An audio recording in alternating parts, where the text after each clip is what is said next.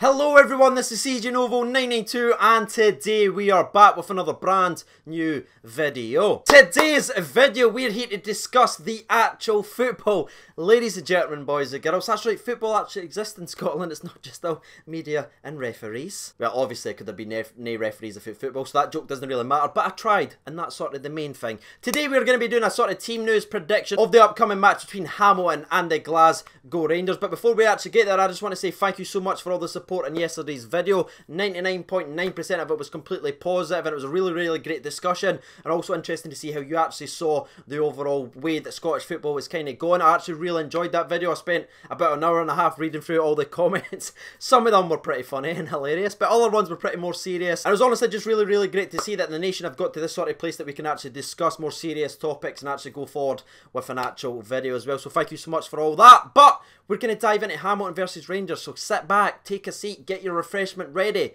because it's prediction time. 3, 2, 1. Hamilton versus Rangers, 12:15 kickoff on Sunday afternoon, early afternoon, and obviously this is going to be a different Hamilton that maybe Rangers faced earlier on in the season when they were sort of 5 at the back, kind of negative football style. They've tried to change that, and that's what Brian Rice, obviously the new Hamilton manager, is slowly trying to fix. They're obviously trying to get more goals in their team to save them in the overall position in the league. Now, it's not really going to plan, but at least he's willing to actually change the overall setup, so I'm very curious to see if they actually revert back to their 5 at the back formation. That's their old sort of negative style formation, sitting deep and just hope that they manage to get a draw, or if they'll actually venture forward and play 4 at the back against the Glasgow Rangers. Also, shout out to Brian Rice, by the way, talking up Scotty Arfield, who obviously was one of the ones that gave him a chance earlier on in his career. Speaking up, talking about he could potentially be the key man. Actually saying positive stuff about Rangers players. That's just so weird and unusual, isn't it? Now, if you've seen the press conference already between Gerrard, Defoe and obviously the media that was on the official Rangers YouTube channel,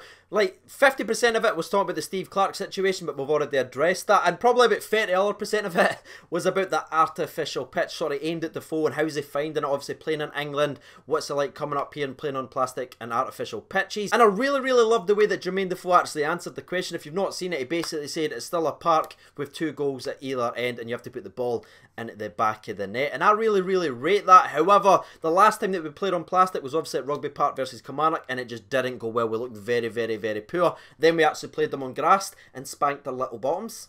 That was weird. Let's never do that again. But unfortunately, we can't skip over the fact that we did drop points versus St Johnstone, and if you look at the 2 games where we went goalless, we had no Alfredo Morelos. And this is the sad part of the video. I'm sure most of you already know this, but just in case you don't, Alfredo Morelos will be missing in this game of football as he serves his last game of suspension. That's right, possible 5 at the back, negative style team, sitting in deep, artificial pitches, no Alfredo Morelos. Frustrating Sunday on the cards, lads. Looking forward to it.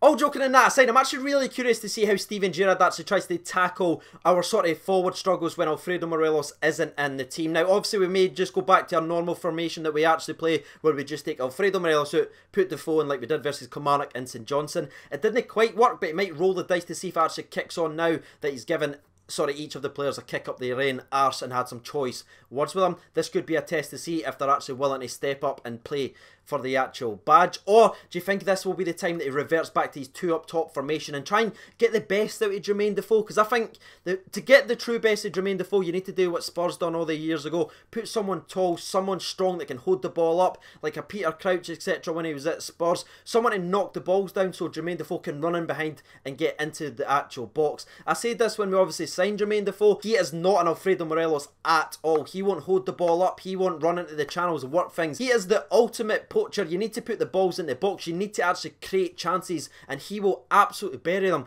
But we need the creative players to really step up, especially when Alfredo Morelos isn't in the team, who's going to sort of make his own chances. We need Daniel Candeias to play as if Morelos is playing, and we really need a strong performance out of Ryan Kent getting out the wing and whipping balls in first time, and rather than sort of stepping back, taking an extra touch. We need to get these balls in the box, and we need to really feed Jermaine Defoe, especially if he's playing up front on his own. Now, I know the result's been buried so deep you can't even find it, but the 5-0 thrashing of Kilmarnock was obviously a massive boost, and the players should be extremely confident, but I certainly don't want them walking into this game feeling overconfident, because we saw what can happen. The St Johnstone result certainly shows that. They'll wait for someone else to step up, and no one actually does. So the first question I actually want to ask you guys is, what formation would you actually play versus Hamilton? Do we try the sort of tried and tested formation, just take Morelos out and put Defoe there, the sort of 4-3-3 tactic? Do we try that again, see if they can step up, or do we actually change it and try and play more to our strengths of our forwards and also give Kyle Laverty an actual chance for once? And when I really think about it, I'm seeing pros and cons for both style of formation, so it's going to be a hard one. There's no right or wrong answer, so I'd be very interested to see what you are thinking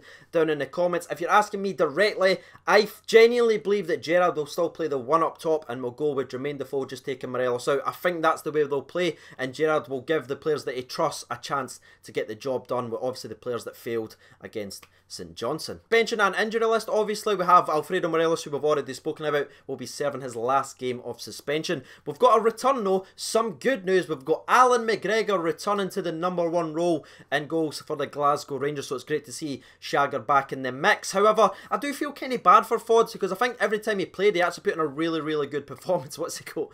3 games, 3 clean sheets or something like that. It's a tremendous turnaround for Fods, and he's certainly played well, but it's just, I still think Alan McGregor's a better overall goalkeeper. I'm sure there's going to be a couple of discussions whether Fods deserve to be dropped keeping clean sheets, but I just think if you compare them both, you're always going to side with Alan McGregor. I know that's quite harsh on Fods, but you've got to go with your best team, your best goalkeeper, and that for me still is Alan McGregor. Moving on to Grezda. Now Grezda's back training with the boys. He obviously is keeping updated on his own Twitter account. It wasn't actually mentioned at all during the Rangers press conference, but Grezda's actually keeping us up to date, and he is back training with the boys, so that's great to see. Another attacking option if we need it off the bench. Now I know this isn't technically an injury, however I thought it would be worth mentioning that Matt Polster is nearing full-time fitness, so we could potentially see him on the bench and maybe even get a couple of minutes for the Rangers making his debut on Sunday. Moving on, it obviously leaves us with the last two. We've got Graham Dorrans, who again occurred a couple of weeks setback, so it's going to be a long time again before we see Graham Dorrans, which is obviously quite devastating news for not only us, but obviously for the man himself. Every time he seems to get close,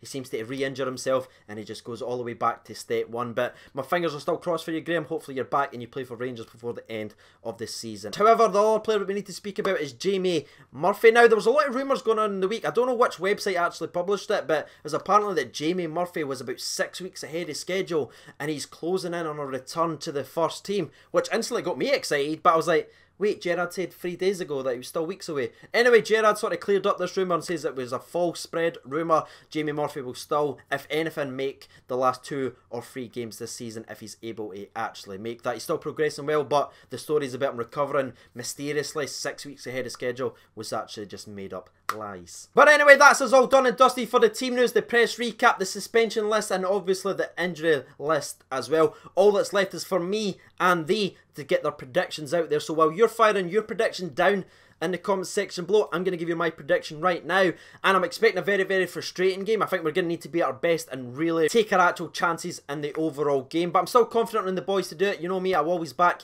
the Rangers, and how as important this game is, I think that will be strictly highlighted to every single one of the players that are pretty much playing for the futures, because dare they play as bad as St Johnstone? Will any of them ever frickin' play again?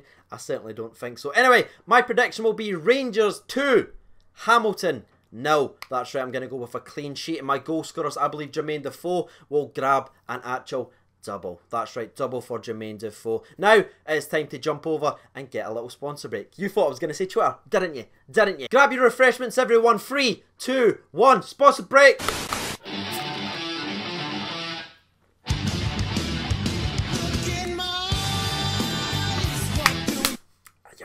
But now we've reached the favourite part of every single video for me personally. It's reading your weird and wonderful tweets direct from the people on Twitter. 943 votes. Thank you so much for getting involved, with still 6 minutes remaining as well. 3% votes for the draw.